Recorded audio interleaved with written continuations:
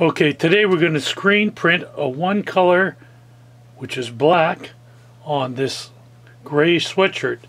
So it's going to be a simple little process that we're going to do. We've already sprayed our spray adhesive. We laid it in our t-shirt. Remember, on those t-shirts sometimes there's a line down the middle. It helps you center it. You can feel from side to side and get it in the center. And then of course when you're setting up your screen, make sure you get that centered on the board, and then you get it in the placement that you want on the shirt, which we've done all those things, and now we're just getting ready to print.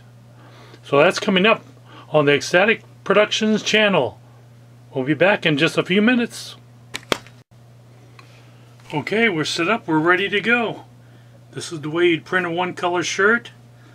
Of course, we're not going to explain to you how to make the screen, but this is a wooden screen. It's a 110 mesh, and we've got some water-based black ink. So water-based is a little tricky in the fact that you don't want to walk away from the press because it will dry in the screen. So you want to keep printing all the time, making sure you're printing,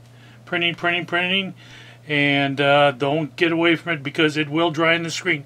It's not like Plastisol. So you know you want to. It's easy to work with, and but it does work with water, and it has to evaporate to dry. So we're gonna show you how we screen print this, which is simple. We got a nice big squeegee in here because it's a big print, and we're gonna screen print that on the front of the shirt. We push it back, pull it up. Since it's the first time, a lot of times we'll use some Pellon. And then I don't have to pull it 3 times because I've already done it on some Pellon.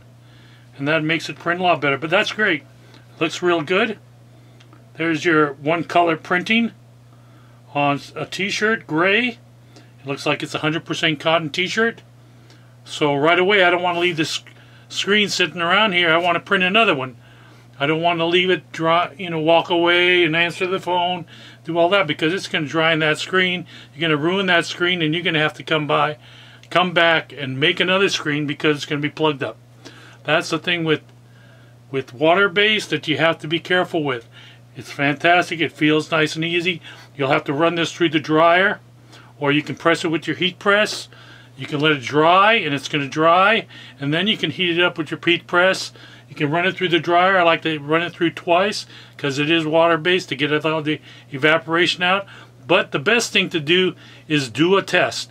That means print one and wash one, and you'll know for sure if it holds up real well. That's my thing. Wash test is the way to go.